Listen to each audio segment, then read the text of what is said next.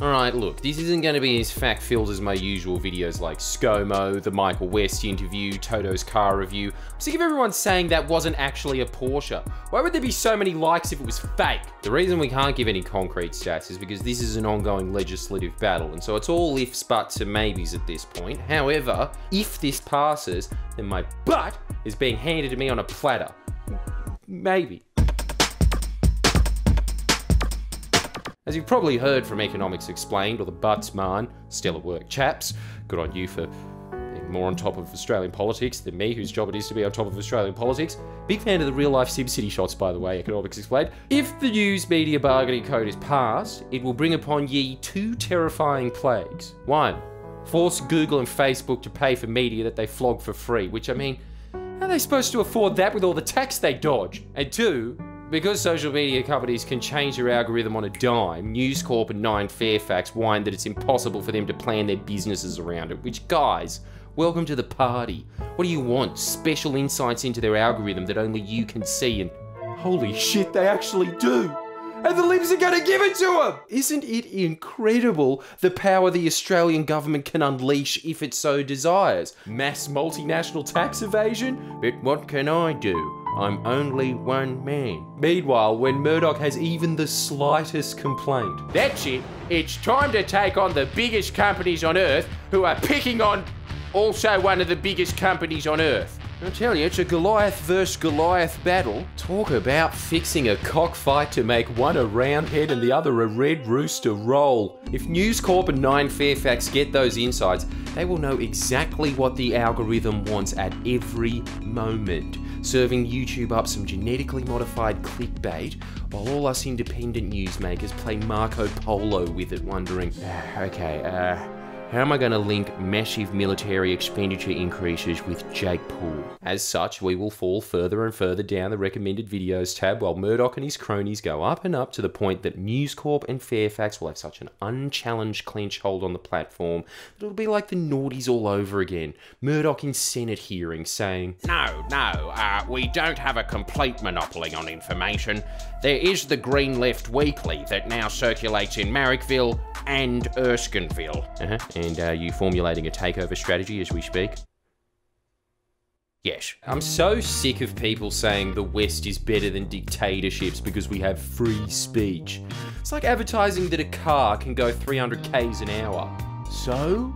You never get to use it unless you want to guest star on Highway Patrol. You might be allowed to voice your opinion on paper, but if a Geordie yells into a camera and no audience is around to hear it, did it really happen? I suppose you just have to ask anyone in the western suburbs that. Yeah, bros, I know friendly Geordies. Is he the Asian guy in Superwalk? I know this is the classic YouTubers whining about the algorithm video, but it just feels nice to vent. I always wondered how the global propaganda model would adapt to the modern age, but now I know.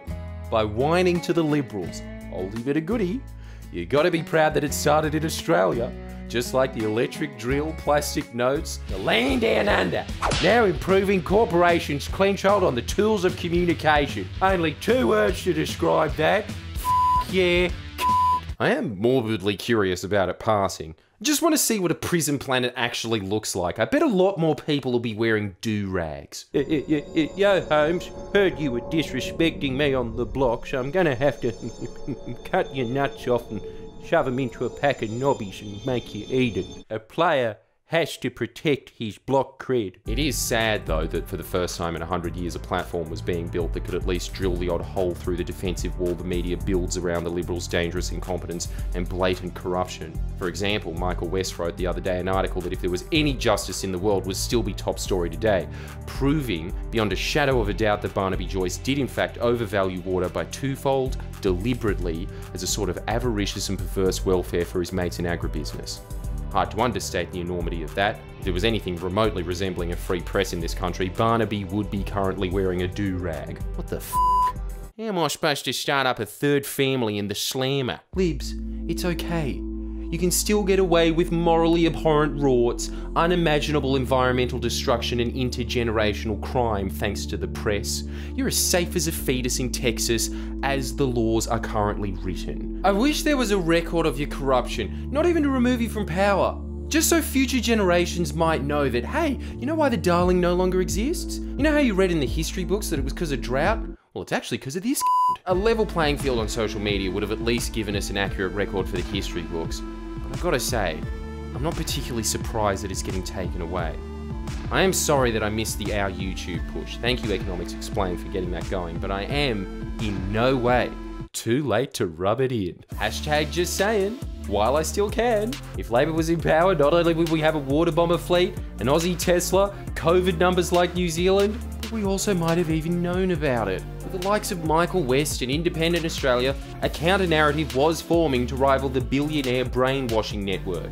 And if you think Kevin Rudd, scourge of Murdoch, would be pandering to his mortal enemy if he was still PM, in fact, why don't we just ask him what he thinks? G'day folks. K-Rudd here.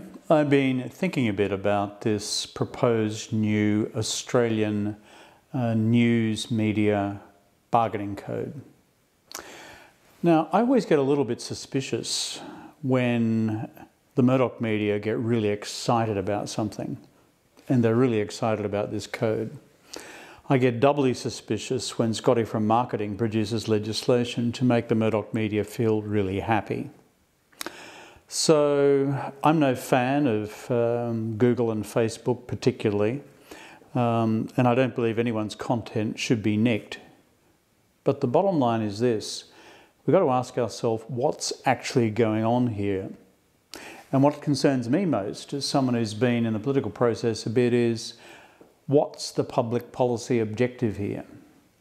I would have thought it is something old-fashioned called media diversity. Now, I know the mob down at the ACCC, the Australian Consumer and Competition Commission, the ACCC, they've done a report on this. Fair enough. But frankly, when it comes to media diversity, I haven't been all that impressed with what the ACCC have already done. Remember, the ACCC approved Nine's purchase of the Sydney Morning Herald, The Age and the Australian Financial Review, what used to be called Fairfax. And this is the same Nine media mob that then hosted a fundraiser for Morrison and the Liberal Party just after the last election. And their chairman is Peter Costello. So much for media diversity with that one.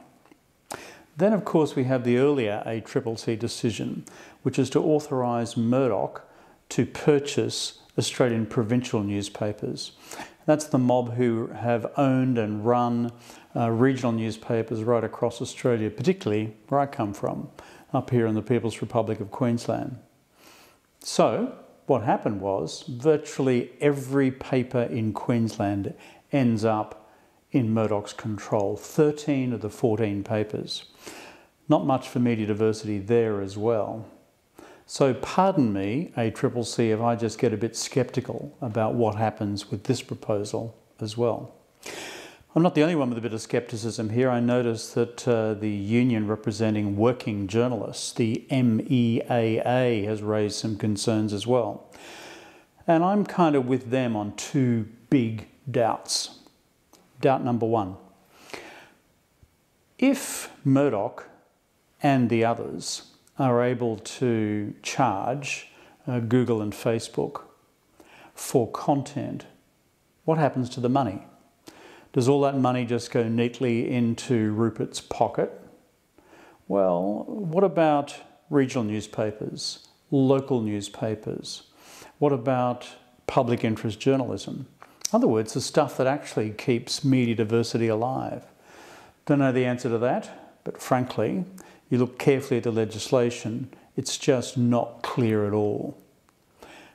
Problem number two, it's called the ABC. Now, the ABC, in my view, has been drifting slowly to the right for quite a long period of time as they try and suck up to the current government to preserve their funding base. But guess what? With this new news media bargaining code, the ABC doesn't get permission to charge for its content with Google or Facebook. So what happens? No money for the national broadcaster. So not only does Scotty from marketing cut the ABC's budget, not only does the ABC have to grovel to the government and therefore turn its agenda increasingly to the right to protect its remaining budget, it doesn't get to extract new funding from either Google or Facebook. So what does that do for media diversity? Bugger all, in my view. So the ABC, regional papers, local papers, and the question of public interest journalism. So folks, when we look at Scotty from Marketing's new law and Uncle Rupert getting really excited about it, I've got to say, I get really, really worried. And if it's good enough for the ACCC to conduct an inquiry into Google and Facebook, how about the ACCC conducting an inquiry into the Murdoch media themselves and the extent to which they have become a genuine cancer on our democracy? And if they won't do it, it's time for a Royal Commission. Everyone go follow King Kev's Twitter. All he does is sit there and dismember Murdoch propaganda in basically boss little haikus. Now that he has that sporting new beard that even Malcolm Turnbull has to pay, he really does look like the Nordic gamer meme embodied. MVP of keeping you up to date with exactly what the media machine's latest move is and deconstructing it in real time. So make sure you follow him before the great blackout of 2020. Hashtag just saying. Like the video. Please share and comment below. Comment.